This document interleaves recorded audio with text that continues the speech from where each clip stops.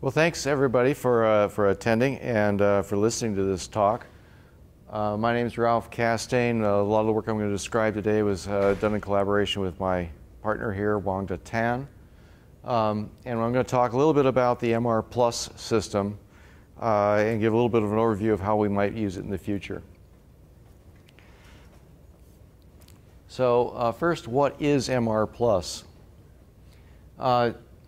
The MR Plus system is a port of the Hadoop MapReduce code to the general computing environment. For those who aren't entirely familiar with MapReduce, MapReduce runs on dedicated hardware at this point in time. So if you want to set up a Hadoop cluster or run MapReduce programs, you have to set up a dedicated piece of hardware that runs Hadoop, and it really can't run much else. And so what we wanted to do was to actually be able to move that off from a dedicated hardware, remove that requirement, and allow these programs to run anywhere, using any resource manager, but with a stipulation that there be no change to a user-level program. So a user has to be able to execute this without changing their program, but run it simply somewhere else. If we could do that, then we said, well, what we can do then is we can leverage a lot of other things. For example, high-performance computing world has done a lot of work on creating libraries for various computational and machine learning algorithms. But those are all MPI-based, and you have to be able to run in an MPI-like environment in order to do that. They've also done a lot of work on fault recovery and highly efficient and fast messaging systems, which we could exploit if we could run in a general computing environment. And we'd also then, though, have to be able to coexist. So, like I said, no dedicated cluster required, but that means that you have to share. So certain requirements came out of that, which we're going to deal with here in a bit. But first, what it is not. We went through a lot of effort to make sure that we did not rewrite Hadoop.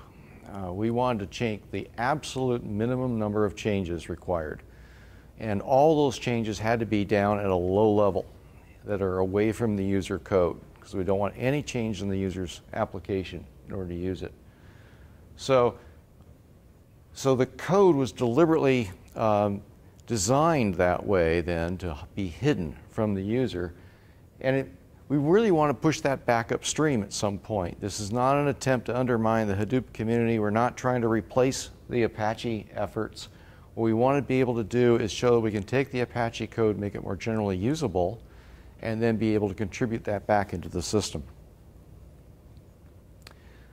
So some of the things that motivated the work, if you've worked with Hadoop, the Yarn distribution of Hadoop, you know some of these issues already, but there are issues with scalability. Hadoop has a very, and I'll go through in some more detail here how it launches processes, but it does it in a very linear fashion. So if you're going to launch this across a very large cluster, like thousands of processes or tens of thousands of processes, the time it takes to do that scales linearly.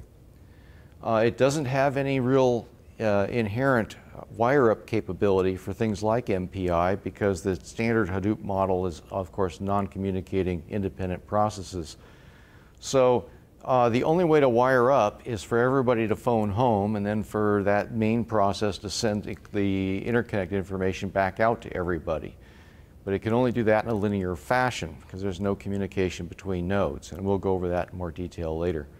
So as a result, what happens is that you actually have a wire-up time that scales quadratically, which is very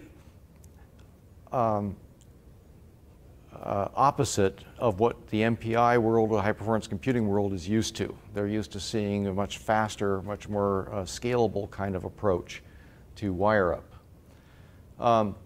Data in Apache Hadoop is transferred over HTTP. There is no real socket-to-socket-like messaging system, and so that has its performance issues. And like I say, when you have to have a dedicated system that has its own resource manager in it, that's a barrier to people in terms of adopting it, because if you're an IT department, for example, you're trying to support something like this. Well, now you've got another resource manager you have to train on and support for people, another cluster you have to set up, etc. That's an issue for people to deal with. So if we look at what constitutes these problems, where do they come from and how do you get around it? There's two variants of Hadoop out there. There's 1.0 and 2.0, and they are a little bit different. So in Hadoop 1.0, a client program attaches generally to a job tracker. The job tracker is responsible for basically the resource management function, if you will, and the job tracker is listening to heartbeats from a task tracker that's sitting on each node. And the task tracker actually is responsible for launching and managing these individual processes that are out there.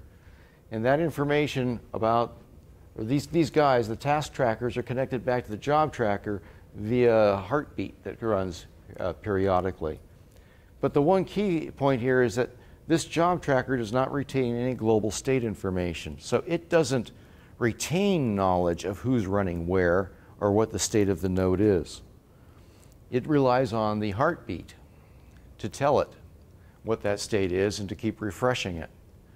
So when a job tracker gets a client request saying, I want to run something, what it does is it says, okay, that's interesting. I'm going to wait here and hold that request while I wait for the task tracker heartbeats to come back and tell me what resources they have available to them.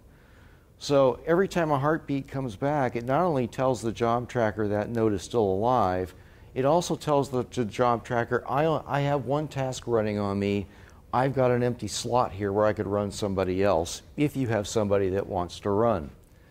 So when somebody says, I want to run something, the job tracker has to wait until these heartbeats come back saying, I have a slot available, and then look at that node and see if that node is an appropriate one to run on, and if it has a resource available, then it can go ahead and say, fine, go ahead and run that process for me. So as a result, it takes quite a bit of time to raster your way through and find where you can run processes. So since there's a task assignment that's only done on heartbeat, that means the job tracker, like I said, has to wait. The job tracker uses a synchronous processing of the heartbeats. So there's the interior handling of heartbeats in Hadoop 1.0 is handled in a way that happens to maximize the transaction rate at something about 200 beats a second. So if you have 200 nodes, it takes a full second to cycle across all the heartbeats from them. If you have 1,000 nodes, you've got to leave 5 seconds to get across all the heartbeats. So since there's no global status information, I can only assign tasks when I get a beat, and that means it's a linear launch scaling. There's no inter-node communication. If you may have noticed in my diagram there was no communication from one task manager to another task manager. So what that means is I've got a hub and spoke topology for communications. So if I want to wire up and say, hey, here's my endpoint information, here's the socket I'm listening to, the only method I have of doing that is to send it back to the home process and have them send it back out to everybody else. There's no way I can use a collective-like operation in order to spread the information. On the plus side, it's a very simple fault recovery model. Everything's independent. It's a nice linear connection. I know when somebody fails and I know what was lost. It's easy for me to wire it back up. If I look at Hadoop 2.0, when that transition was made, they basically took the job tracker and the whole resource management system and split it apart into different ways. And so then there was instead of a task tracker, there's a node manager, and instead of a job tracker, there's a resource manager that's sitting there that does a few other different things. But one of the biggest things really was they changed the processing of the heartbeats into an asynchronous process so they can get a bit more throughput in there. So they're no longer limited to the 200 beats per second, which helps. So it now looks like this. I have a resource manager sitting out here. Again, he does not retain any global state information. So he relies on the data coming back in the heartbeats to tell him how many resources are available. Instead of a task tracker, I have a node manager, But you'll notice that the node manager no longer has a connection to the process. The node manager doesn't start the local process anymore in a parent-child relationship. Well, instead, I have an application master. So what happens now is when a client says, I want to run a job, he contacts the resource manager and says, I want to run something. I need to start an application master who's going to run my application. The resource manager waits for heartbeats to come back to find a single container that can run the application master. He then launches the application master on that node. The application master then is the thing that's actually going to run your job. So it's a two-stage launch we're talking about. So the application master is the one that's going to actually run the job for you. What it does is it then calls back and asks the resource manager for the resources it's going to require to actually run your job, including any preferred locations. In case you want to co-locate a process to a file, for example, this thing will pass that information back to the resource manager and say, I need resources that match this description. The resource manager will then pass that information back to the application master, telling him, well, here are the places that you can run your application. And the application then goes ahead and launches those processes on those nodes.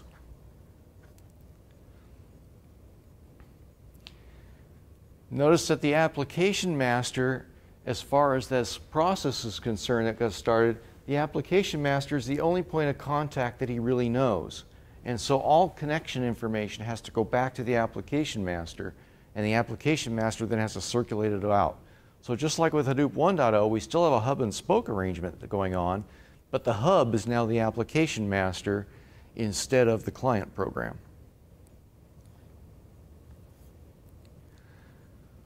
So if we look at Hadoop 2.0, what we've gone to now is we have a two-stage launch.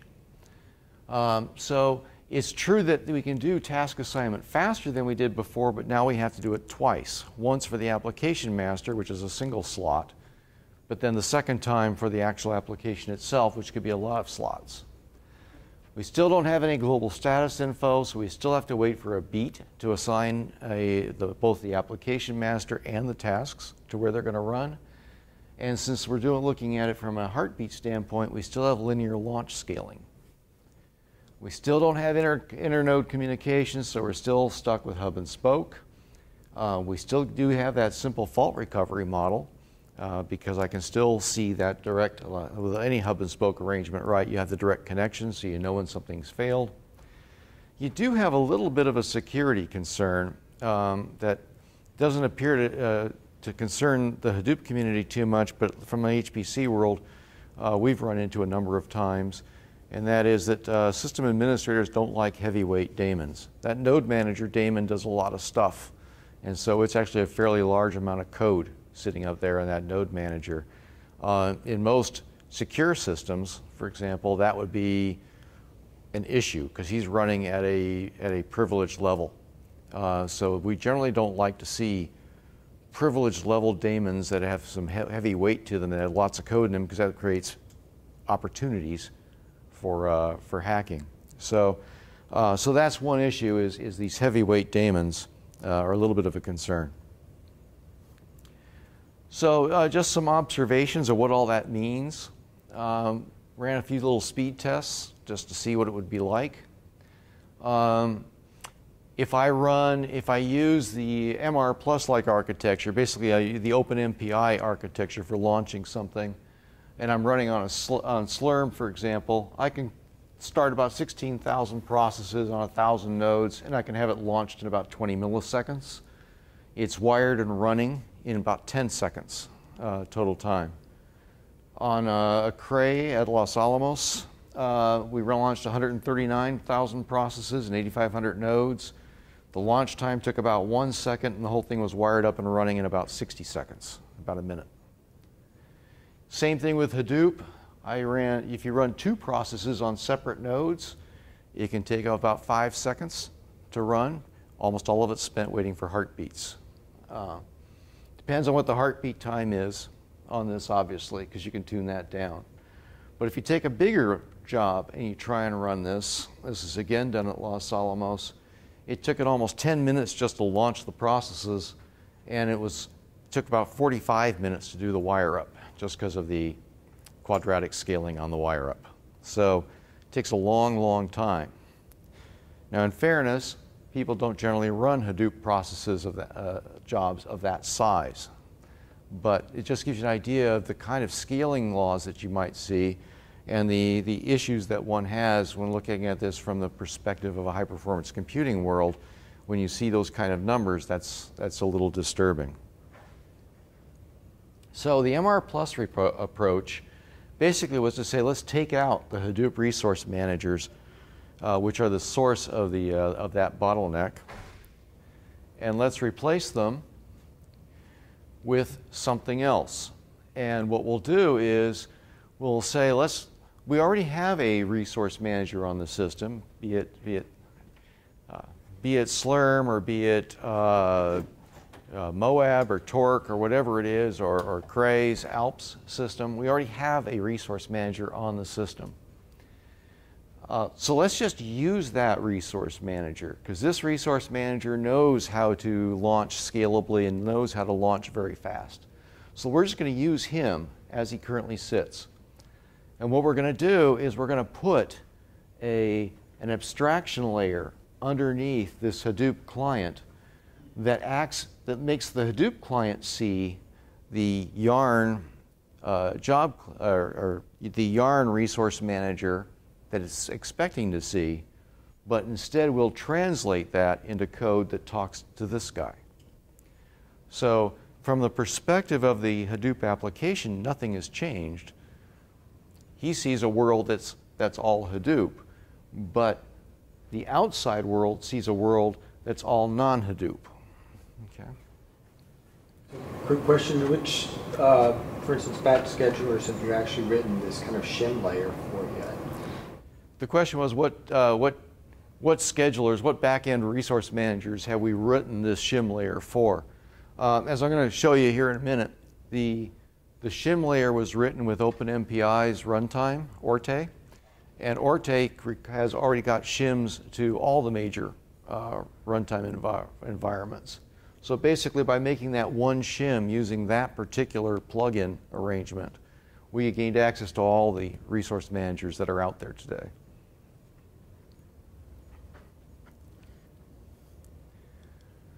So what are the differences?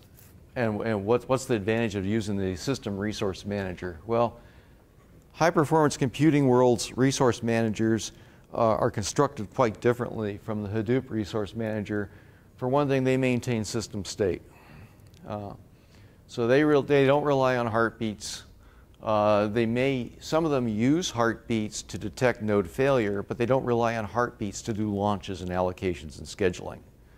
So they may use connection states. They may form a reliable, kind of like a TCP connection with their node managers, if you will, so they can know whether or not the node dies by looking at the connection. They might use a heartbeat. There's still a few that do. But either way, they don't use the heartbeat for scheduling purposes. Instead, they deal with availability in a different way. Instead of worrying about heartbeats, they basically have redundant masters, and they use a multi-path connection topology, and I'll show a little bit of that later, to deal with the potential, to limit the number of connections that are out there. So in other words, the master node might have a connection to, say, 8 nodes out there, and then those 8 nodes fan out to another 8 nodes each in order to get the connectivity you want without having too many connections on the master node. If somebody fails in the middle, there's a secondary path to come back to tell you that that guy failed and that guy's dropped out of the network, and you have to have another way of communicating to nodes that are beyond it. So what that does, it allows for scalable launch. Most of these resource managers will launch on a logarithmic scaling pattern. So if you double the number of nodes, you don't double the length of time it takes to launch. It goes up by about the log of 2. They also all have MPI support built into them. And so the sharing of connection information also occurs through this collective operation. And so I can wire up in a log-n scaling law. And they have all been designed around the security concerns that have been raised over the years about maintaining very lightweight daemons out there. The general rule of thumb on these systems is that the only thing that daemon does, that root level daemon does, is fork exec. There's no communication capability between it and the user application. There's no resource management capabilities built into it. Nothing like that's in there. All this thing basically can do is take a command saying fork this, and make this user be the person, make it run under this user ID, and that's it. And so therefore, it's very minimal risk. Now the daemons that come out of Orte that are, and remember we're using Orte actually to replace that resource manager, or replace the connection to the resource manager. The daemons in Orte are heavier than that. The things that actually will launch the processes are actually heavier than that. They don't fit that security model, but they only operate at user level. And so therefore the system is happy with that. That's also the one reason why we never use an Orte at the system level as a system daemon.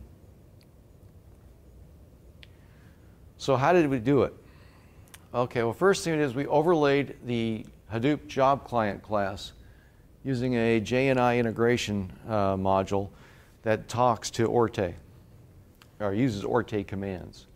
So this allows Orte to basically serve as the shim between the client, the Hadoop client, which is thinking that it sees a Hadoop world underneath it, and Orte, which then uses its abstraction layer to talk to the resource manager.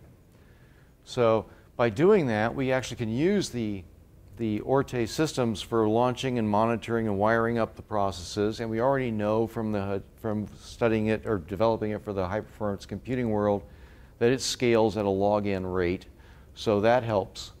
We get the MPI support because that's what Orte is there to do. It knows how to wire up MPI processes. And then we had to add one other thing to it, and that was that MapReduce, of course, runs mappers, and then it runs reducers, and it might do that multiple times through multiple stages. And that's not a typical high-performance computing programming paradigm. MPI jobs don't do that.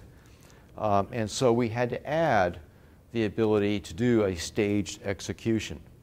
Fortunately, Orte is built on a state machine, so implementing that was nothing more than creating a different variation of the state machine to run the jobs. So, so that was fairly straightforward. And then the other thing we had to do was, Hadoop, of course, assumes that you're going to pre-position files. Right? There's no network file system in Hadoop, so you're going to move your files to wherever they need to be. Your executable, whatever support your executable needs, has to be moved from the client's node, where the client is running, to whatever node you're going to execute on.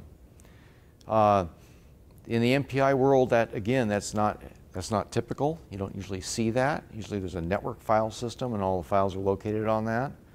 But that's how the Hadoop clusters are set up.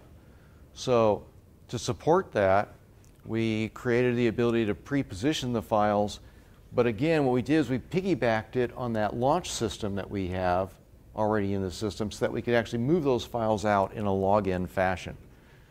So in the Hadoop world, when you want to launch a process, the resource manager takes your files and shoves them up to each node in a linear fashion again. It may multi-thread or whatever, but it's still a linear process of moving your files to the various nodes where they need to go, and then it executes your process there. In this case, what we do is we use this same launch system, so we get the launch scaling at log-n. By using the exact same mechanism, we actually can position the files as log-n. The second thing we had to do was we had to extend the Hadoop file system class because we didn't want to use HTTP to move data across for processes to communicate with each other. In a general purpose computing, high performance computing world, you don't run Apache web server on all your nodes. Okay, we just don't do things like that. And so you needed a different way of moving data around. So we created an alternative approach that provides all the same interfaces, but we basically use it by a message-based method for moving the files across. So yes. Question about this, the last bullet. So is this a layer within ORTI, or are you using the parts that actually OMPI there for the InfiniBand? Or do you not really have InfiniBand support yet for moving the intermediate files? The question was, I'm repeating the question for the video, but the question was on this last bullet, what interconnects are we actually supporting at this point in time, and are we doing it through ORTE or doing it through an MPI communication? Is that yes? The answer is at the moment we don't support InfiniBand and UDP because we're doing it over the ORTE interface. Okay. The plan for Open MPI is over the next few months we're going to move the byte transfer layer in Open MPI out of the MPI layer and down underneath the runtime layer. And then the runtime layer then will drive it across those transports. So the bullet here is we move BTL into a package that ORTI can access. Yes, yes, yes. We are going to move, and you'll see this a little later. I highlight it. We're going to move the Open MPI byte transports out of the MPI layer and down into a layer where the runtime can access them. And then we will be able to drive it faster. So if you have already written a BTL to like a different high-performance interconnect, then that would get pulled along with this Yes, part. any interface that was already there will be pulled along and brought down and be able to operate across this.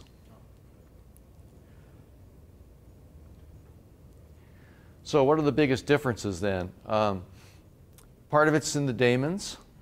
The daemons in Hadoop don't communicate with each other. They send heartbeats back to the central resource manager.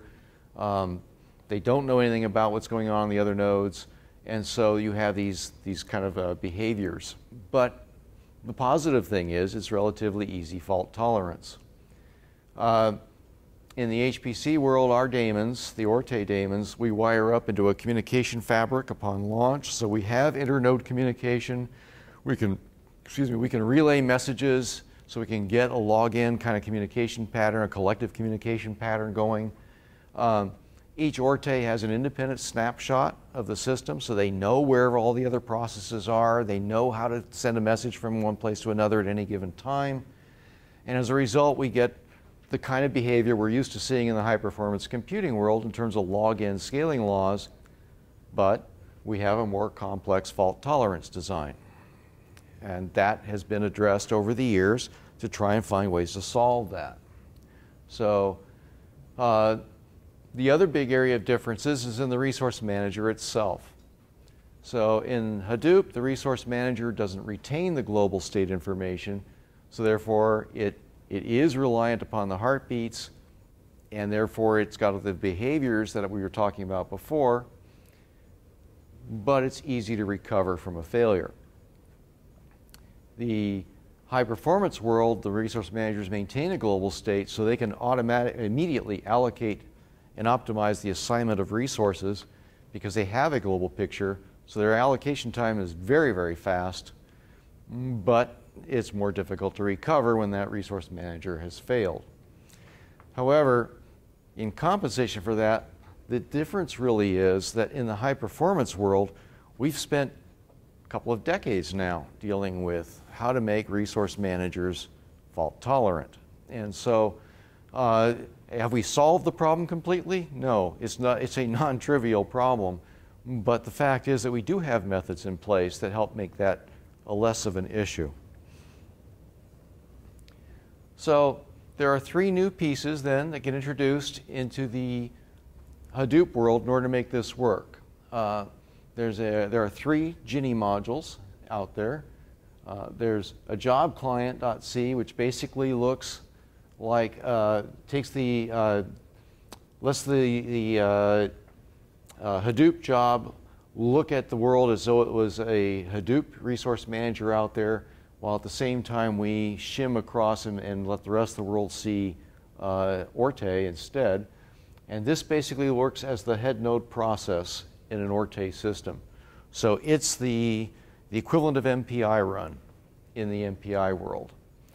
And so this process then becomes, this Ginny module basically is responsible for translating all the job requests in Hadoop into basic things that look like the equivalent of an MPI job, and then executing them. And then there's a file system.c, which basically handles all those file things we talked about, the open, close, read, and write, where we basically are wind up using the Orte daemons to move data around between the mappers and reducers in the shuffle stage of Hadoop. And then there's a mapred.c file, a Ginny module that sits actually under the mappers and reducers themselves. Basically, that's there because we have to, the mappers and the reducers have to exchange metadata that tell them, tell the reducers, the mappers need to tell the reducers where their files are, where their data is. And so this is what facilitates that exchange.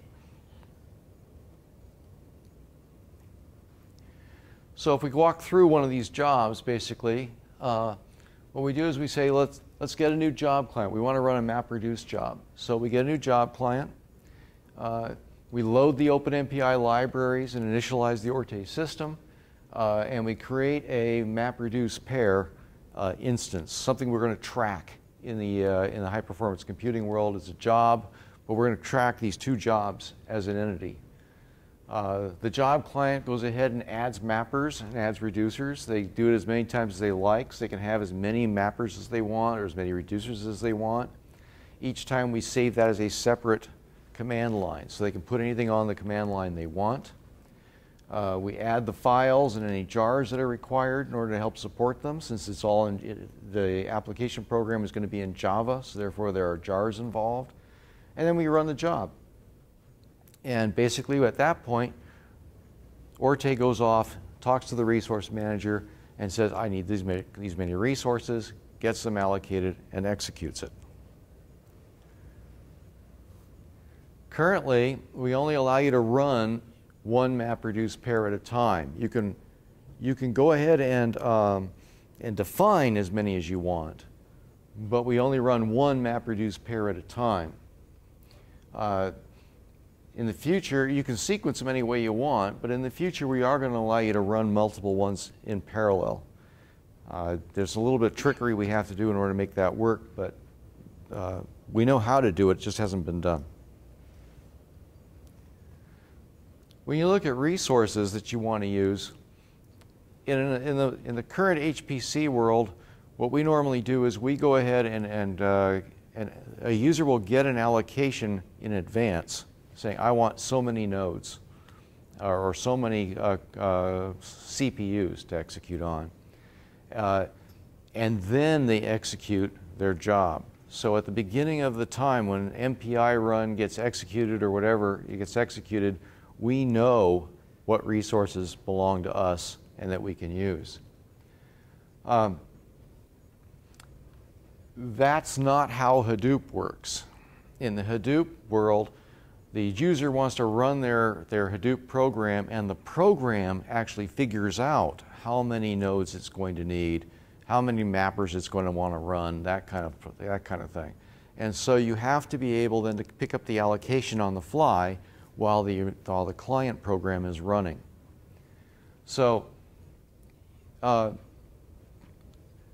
you want to do, so what we do is we provide a mechanism where the Java layer can go ahead and figure out what location preferences it's going to have. Again, the Hadoop wants to run where the data is. So you want to be able to take the Hadoop process and say, I want to put it on that node because that node has a file on it that it wants to read.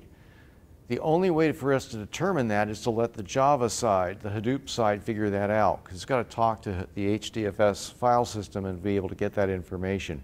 We don't have a good, clean way of getting that info, so we let the Java side get it and then pass that down to us. It basically comes down to us as a non-binding hint. So what that tells us is, I'd like to run on that node, but if I can't run on that node, at least get me somewhere close, if you can. So these kind of capabilities have been built in. so we can be able to take these kind of location preferences in. We don't currently do that, right, because we currently don't have that interface into the resource manager to tell the resource manager what these hints mean. And so at the moment, we still require that you go ahead and get the allocation in advance. We are working on an extension to the resource managers that will let us go ahead and pass it the hint and have it give us an allocation based on that. And we have a prototype of it, but it's not currently in the code base. So some constraints. If you're going to run Hadoop somewhere, you have to obviously run it somewhere because it's running on nodes that are not necessarily owned by it. Remember, this is a non-owned, it's a shared node environment in a Hadoop world.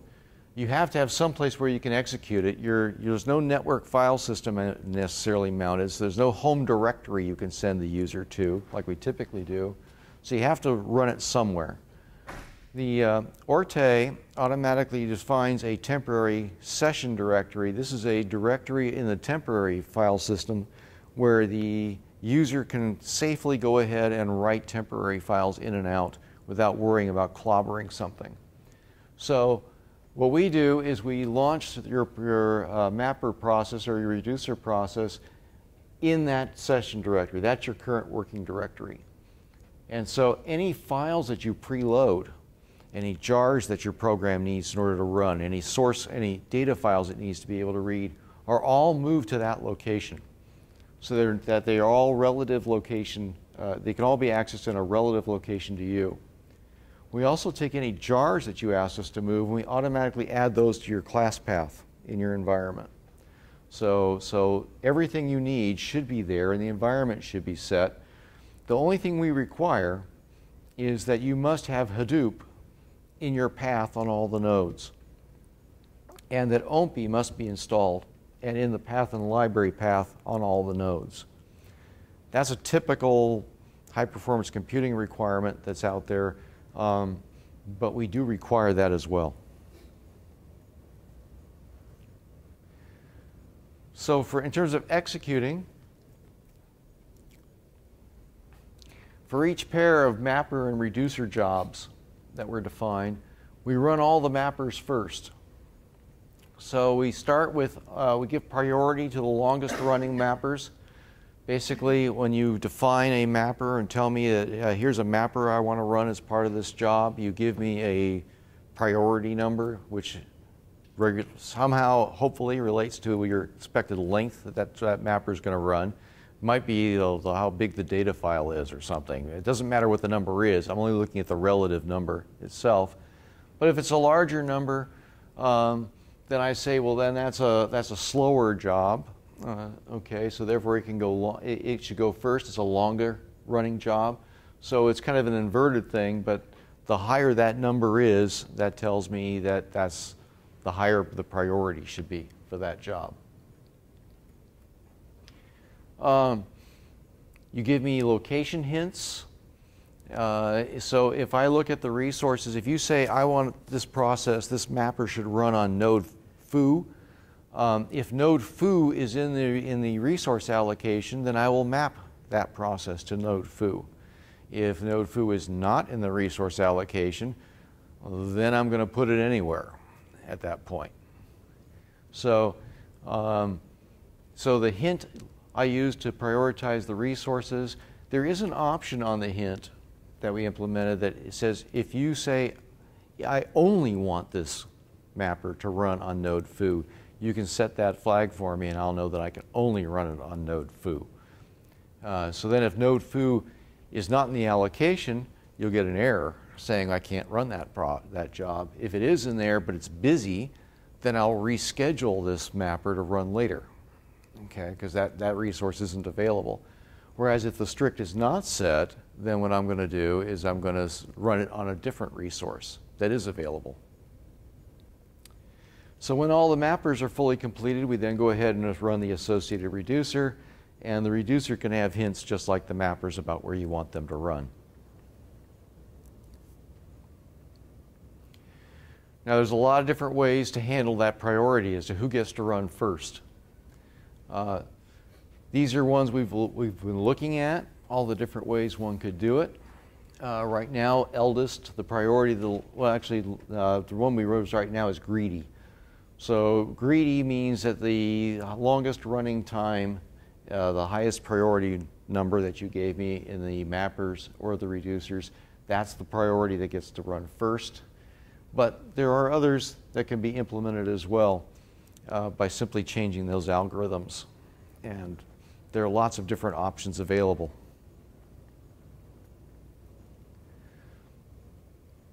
Once the mapper is done, the reducer has to access the mapper's data. And like I said before, we're going to do that via extensions to the file system class. And basically what those do is they say instead of the process itself moving the data, we're going to let the daemons help us out here to move the data across the system. So what we're going to do is that when a process says, I need to access a certain set of bytes in a file that's on some other node, we let the daemon go ahead and get those bytes for us and bring it across. And so we're not sitting there waiting on it ourselves. So it's done in a non-blocking point-to-point method.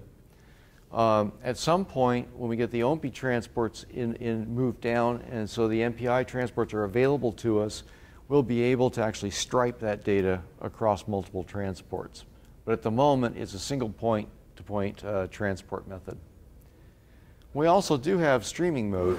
Going back to that, so let's say the intermediate files were actually just on DRAM file system, not backed by devices, or the sections that were being needed out of the different intermediate files were such that you could, for instance, map in that file region. The daemon could map in the file region, then register, like with the IB-NIC, and then just set up a DMA transfer directly. Do you think that's something that conceivably could be part of this framework once you get the BTL down? Yes. Okay.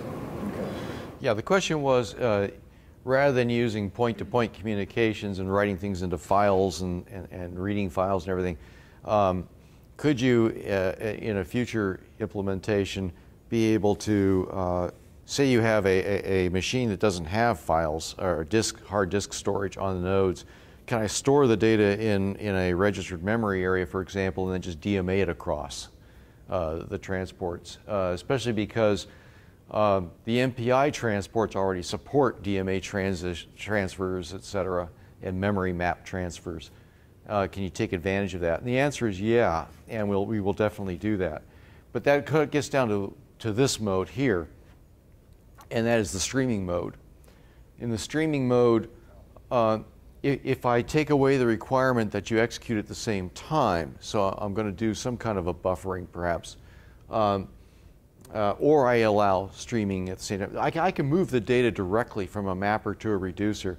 Remember, like I said before, the Orte daemon knows where everything's running. So do the processes themselves are given that information at time of startup. So if I know that all the mappers and reducers are alive, or if I know that the reducer I'm trying to give data to is alive, there's no reason to write it necessarily to a file. I could write it directly, send it directly to that daemon, or to that reducer, and let him go ahead and absorb it. So there's lots of these kind of improvements that could be done.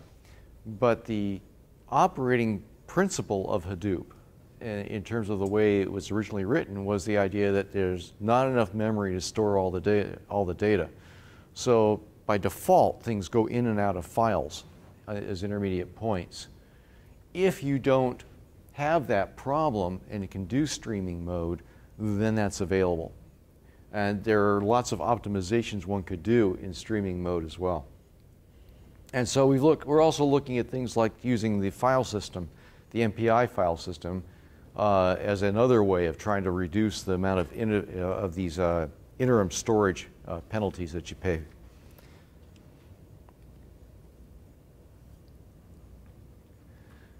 So that sort of begs the question then is, well, what about running MPI with this?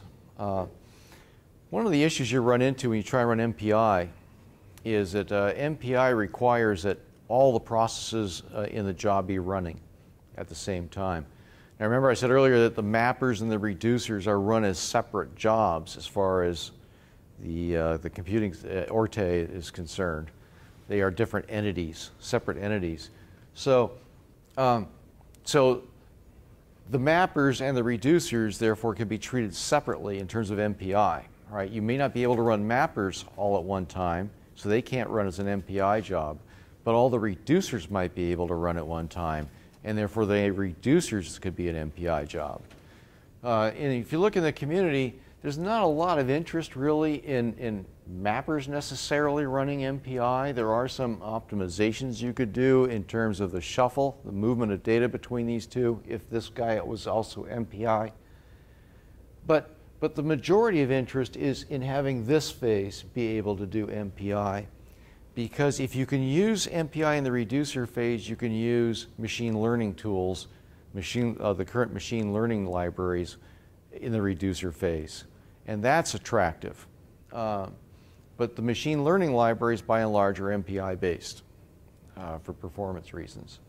So what we've done in MR Plus is we automatically detect if all of the mappers or all of the reducers are going to be able to run at the same time. And if they are able to run at the same time, then we will allow them to run as MPI, as an MPI job. So at the moment, we don't automatically make them be an MPI job, even if it could be MPI, because there are certain reliability implications to that statement. But we allow the user to state that if you can run me as MPI, then go ahead and run me as MPI. That's a flag we're adding at this time. So the key here is that because we're running this in the Orte Open MPI code base as the platform underneath it, that MPI support is always available. We can do this anytime. We just have to be able to know when we are in a situation where all the mappers or all the reducers can be run at the same time.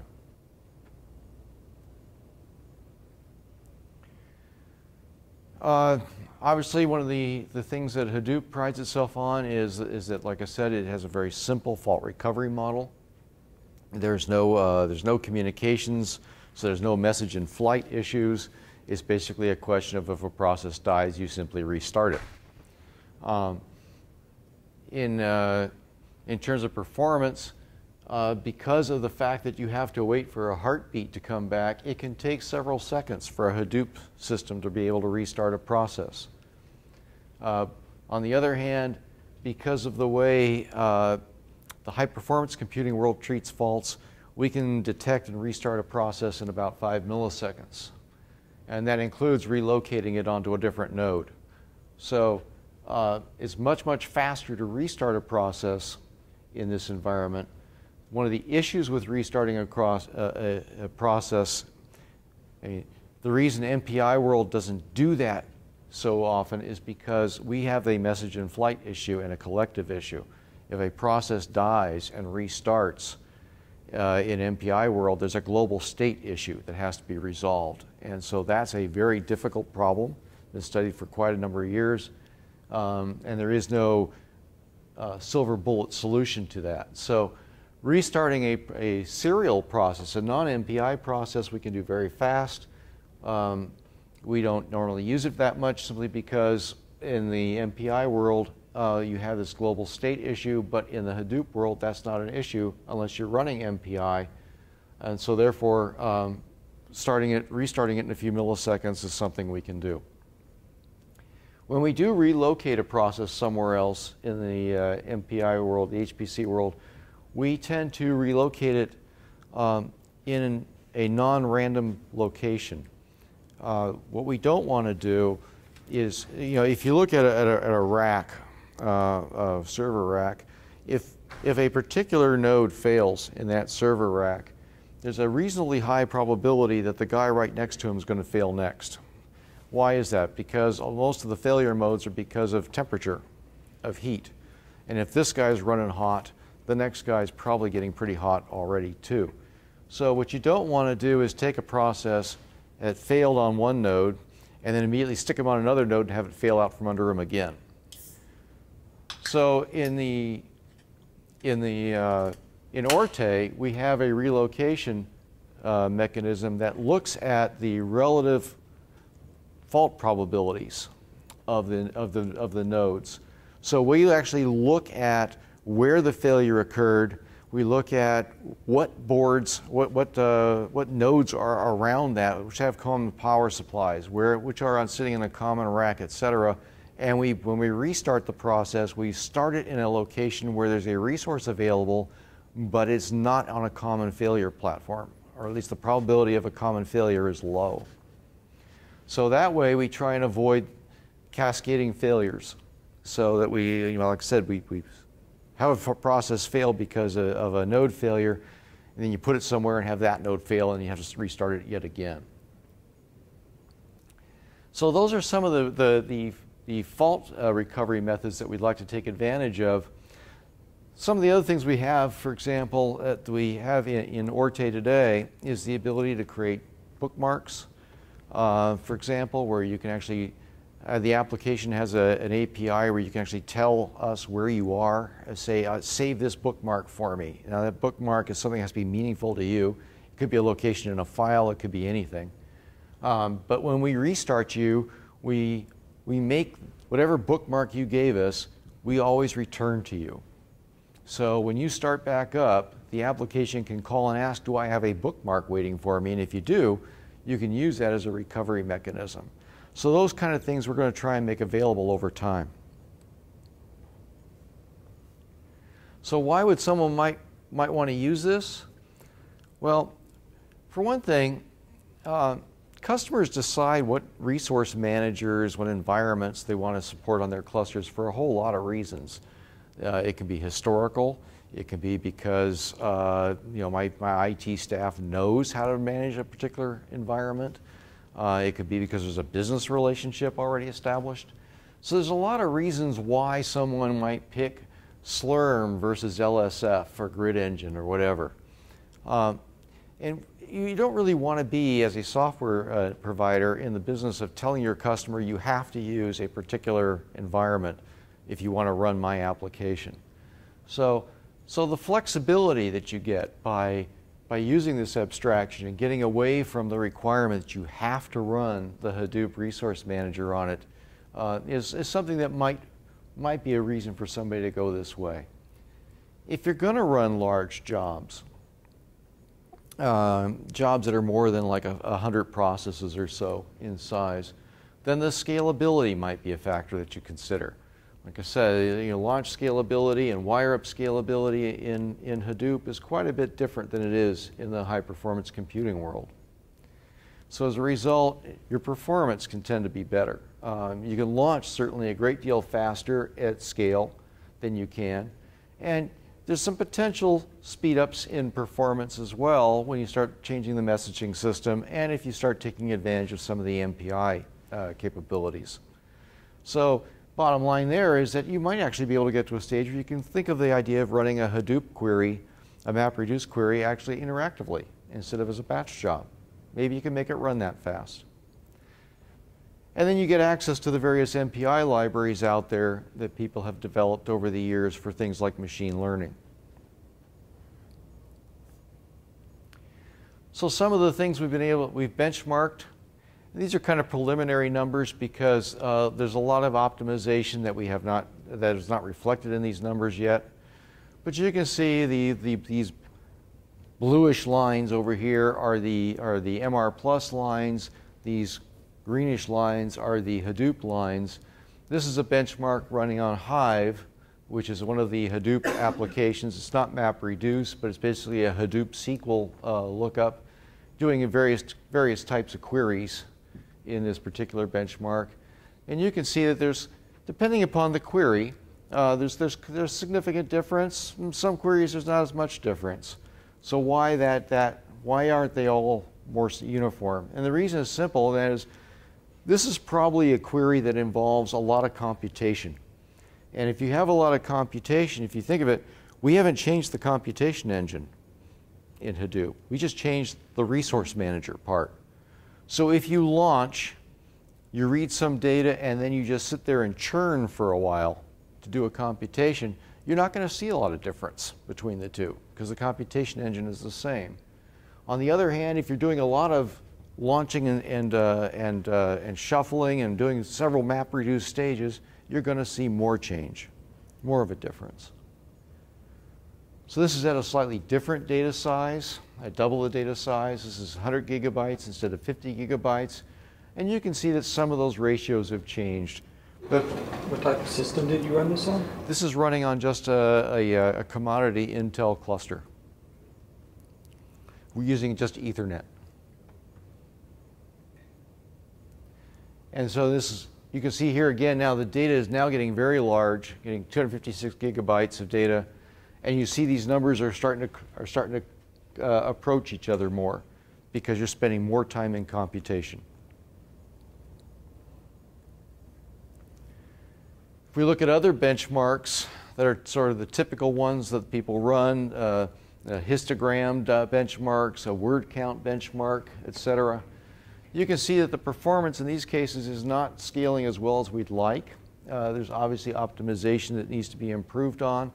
A lot of this is because we know we have a bottleneck in the shuffle process in MapReduce that needs to be cleaned up, and we are hoping to have that cleaned up here fairly soon.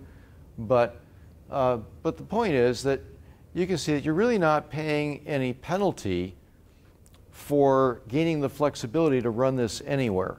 And I think when we get these optimizations in place, we'll actually be able to show that there's actually performance enhancement. So what did we learn from doing this port? Well, first off, there's certainly no reason why you can't run MapReduce anywhere. It certainly works under Orte. It certainly talks to various resource managers. I've run it on Slurm machines. We've run it on RSH machines. I've actually put it on a Cray at one of the national labs and run it. And it seems to all run just fine in those various locations. So you can certainly get performance out of it. You can execute it anywhere. You get access to the MPI. As I noted earlier, you do see a performance benefit, a reduction in performance benefit as the computation load increases, but that's to be expected because we didn't make any change to the computation engine. This is the big bottleneck right now, is in moving the data between the mappers and the reducers. And we are looking at different ways of doing that to improve that performance. We know we have already identified one bottleneck that we hopefully cleared out here this week. So I'm expecting these numbers to improve dramatically over the next short period of time. And then right now we don't allow mappers and reducers to overlap. You run all the mappers and then you run all the reducers. Well, if you look at that, you're wasting some time because when the mappers are finishing up, there's a set of resources that frees up as the mappers drain that you're not using for a period of time until the final mapper completes. And there's no reason to do that. So there's some overlap that we can do that will certainly improve things. So where are we going from here? We're going to complete the port. Right now, we are running under Hadoop 1.0. We've done a little bit of work towards porting it to Hadoop 2.0, and so we're going to have to finish that up. We're going to check out the rest of the Hadoop tools and validate them. Obviously, there's a lot more testing and benchmarking to do. We certainly want to look at some larger scale demonstrations. This has all been done on fairly small scale to date, but we want to get to bigger scales. And we're probably very shortly here going to do an alpha release of the code to early adopters to let them start getting some hands-on experience with it. We can start getting some feedback on it. We're certainly going to keep pushing this. We know, like I said, we have a bottleneck in the shuffle that we think we've cleared out, but we are going to continue working on that. And there's a bunch of other operations that we think we can make a little more parallel, a little more efficient. And then out of all that, this is an open source effort, and so we're going to be looking at what the right kind of community is for it, but basically something that supports this approach going forward. Now, the code currently sits mostly over in the Open MPI side of things, which has its own community to support it. The MapReduce parts of this, we're going to look at putting that back into the Hadoop community, but either way, if we can't get it back into the Hadoop community, then we will look at perhaps having a different community that supports it. But that's all to be determined. Ideally, it will move back over into the Hadoop community. That's the end of my talk. If anybody has any questions, I'd be happy to address them if you didn't address them during the course of the talk. I have more questions. So most of the code, like the jobclient.c and MapRed and filmfilesystem.c, those are in OMPI right now in part 4D, or is that the separate piece that's in this MR Plus? Yes. The question was, what about those Ginny modules? Where are they? They are not in the Open MPI trunk. They are actually in the Hadoop trunk, if you will, our branch of the Hadoop trunk. And that's the part that I was talking about that we would like to push back into the Hadoop world at some point if they'll accept them. And so that would be Apache license and all that That stuff? is Apache license. Okay, and then the part that would stay in ORTI would be BSD? That's all the OMPI license, which is a BSD-like license. Yeah, that's already all out in the OMPI trunk right now. Okay. Everything's there. The only thing that is not, that you'd have to download separately is the Hadoop branch that has those Ginny modules in it. And would the plan be that this would be just fit into this whole ecosystem that Greenplum has for, the structured data package and the ability to move problems between like the unstructured, this kind of MR and HD package and everything that y'all have? I mean, where would it end up going into the stuff you see on the web page? I guess is what I'm asking. The question is, where does this fit into the Greenplum product family? Yes. How's it all go together? It's going to be packaged as part of the Greenplum Hadoop distribution eventually. Okay, so there will be a system that allows you to run all those tools anywhere, not just on a Yarn cluster. Okay.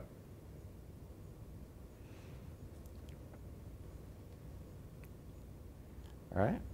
All right. Well, thank you. Thank you.